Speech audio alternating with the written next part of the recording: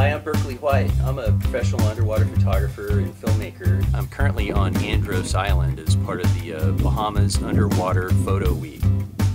It's been amazing. We've had dives in these giant blue holes, just caverns that just go on forever, but it's so easy to dive in, just giant openings. So part of the work here on Andros has been really great because I'm working with a model, and with these kind of big scenes, these big silhouettes, or even some reefs, it's really nice to add perspective. You know, you have no idea how huge this blue hole is until you see a little diver in it.